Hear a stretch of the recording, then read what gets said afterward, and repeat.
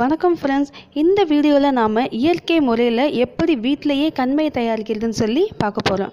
கண்மை கடையில் வாங்குறது பார்த்திங்கன்னா நிறைய கெமிக்கல்ஸ் ஆட் பண்ணி செஞ்சுருப்பாங்க. அது கண்ணுக்கு பாதிப்பு தான். அதை நம்ம பயன்படுத்தவே கூடாது. நம்ம உடம்புல இருக்க உறுப்புலேயே ரொம்ப முக்கியமான உறுப்பு கண்.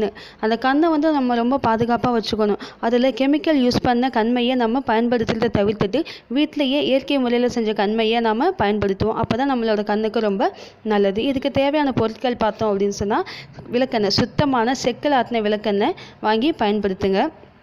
நல்ல எண்ணெயாக இருக்கணும். அகல் விளக்கு, இந்த அகல் விளக்கு பார்த்திங்கன்னா மண் விளக்கு, மண்ணில் செஞ்ச அகல் விளக்கு வாங்கி பயன்படுத்துங்க. அதுக்கு அடுத்தது விளக்கு திரி. இதுவும் பார்த்திங்கன்னா பருத்தி துணியால் செஞ்ச விளக்கு திரியை நீங்கள் பயன்படுத்திக்கோங்க. நெக்ஸ்ட்டு பார்த்திங்கன்னா கரிசலாங்கண்ணி இலைச்சாறு, அதே மாதிரி பொன்னாங்கண்ணி இலைச்சாறு. இது ரெண்டில் எது வேணாலும் பயன்படுத்தலாம்.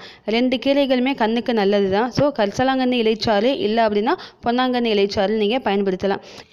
இந்த வீடியோ பார்த்திங்கன்னா நான் கண்மை செய்யலை, என்னோடய தோழி கவிதா செஞ்சது தான். அவங்க இப்போ சிங்கப்பூரில் இருக்காங்க. அவங்க பார்த்திங்கன்னா அவங்க எல்லாருமே இயற்கை ஆர்வலர் தான். வீட்டில் நம்ம பயன்படுத்துகிற எல்லா பொருளையும் முடிஞ்ச அளவுக்கு இயற்கை முறையில் நாங்களே தயாரித்து தான் பயன்படுத்திட்டு இருக்கோம். என்னோடய தோழி கவிதா பார்த்திங்கன்னா இன்னும் அட்வான்ஸ். அவங்க எந்த ஒரு பொருளாக இருந்தாலும் உடனே டக்குன்னு அதை செஞ்சு பார்த்துட்டு பயன்படுத்த ஆரம்பிச்சிடுவாங்க. அவங்க பசங்க 2 பேரும் எப்படி அவங்களுக்கு உதவி பண்ணுறாங்க பாருங்கள். அப்புறம் பார்த்திங்கன்னா கண்மை செய்கிறதுக்கு இந்த மாதிரி ஒரு செட்டப் வச்சுக்கோங்க. 2 செங்கல் வச்சுக்கோங்க, நடுவில் அகல் விளக்கு, பொன்னாங்கண்ணி இலைச்சாறு ரெடியாக எடுத்து வச்சுக்கோங்க. இந்த அளவு பார்த்திங்க அப்படின்னு சொன்னால் 50 ml பொன்னாங்கண்ணி அல்லது கரிசலாங்கண்ணி இலைச்சாறு எடுத்துக்கிட்டோம் அப்படின்னு சொன்னால் அதுக்கு 100 ml நம்ம விளக்கெண்ணெய் யூஸ் பண்ணணும். பாதிக்கு பாதி, 1 பங்கு இலைச்சாறு எடுத்துக்கணும், 2 பங்கு விளக்கெண்ணெய் எடுத்துக்கணும். இப்போ பாருங்கள் எவ்வளோ அழகாக எரியுதுன்னு. இந்த மாதிரி நீங்கள் தீபத்தை எரிய விட்டு மேலே ஒரு கிண்ணத்தை ஒரு தட்டை இல்லை கவுத்துடலாம். நீங்கள் பாருங்கள் எவ்வளோ அழகாக அந்த எரிஞ்சுட்டு இருக்குன்னு சொல்லிட்டு.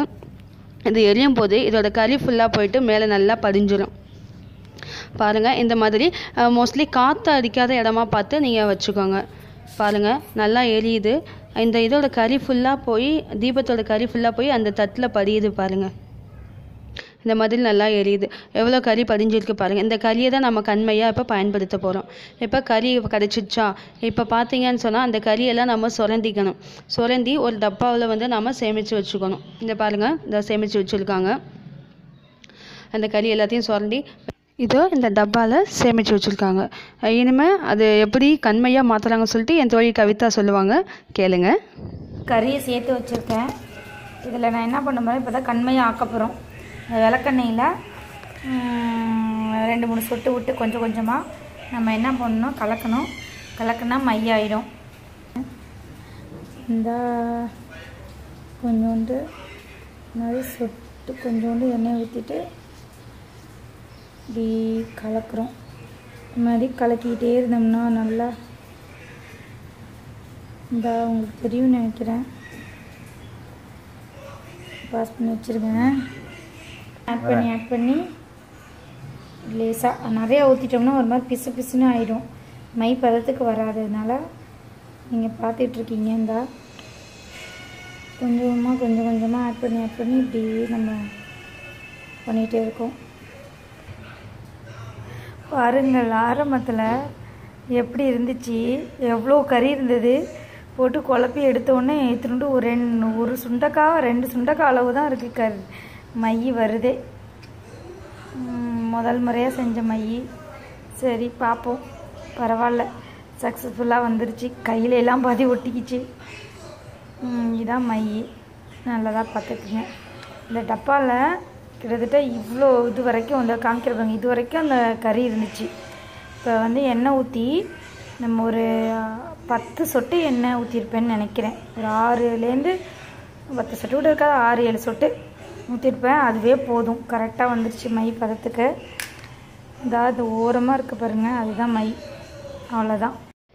அவ்வளோதாங்க கண்மை. எவ்வளோ ஈஸியாக வீட்டிலையே இயற்கை முறையில் கண்மை செஞ்சுட்டோம் பாருங்கள். நீங்களும் இதை ட்ரை பண்ணி பாருங்கள், வீட்டில் செஞ்சு பாருங்கள். உங்கள் குழந்தைங்களுக்கு இந்த கண்மையை வீட்டில் இயற்கை முறையில் செஞ்சு பயன்படுத்துங்க. நீங்களும் பயன்படுத்துங்க. இந்த வீடியோவை நான் வெளியிடுறதுக்கு எனக்கு உதவியாக இருந்த என்னோட அன்பு தோழி கவிதாவுக்கு மிக்க நன்றி. இந்த வீடியோ உங்களுக்கு பிடிச்சிருக்குன்னு நினைக்கிறேன். பிடிச்சிருந்தா இந்த லிங்க்கை உங்கள் ஃப்ரெண்ட்ஸ் கூட ஷேர் பண்ணுங்கள். நம்ம சேனலை சப்ஸ்கிரைப் பண்ணுங்கள். தேங்க்யூ.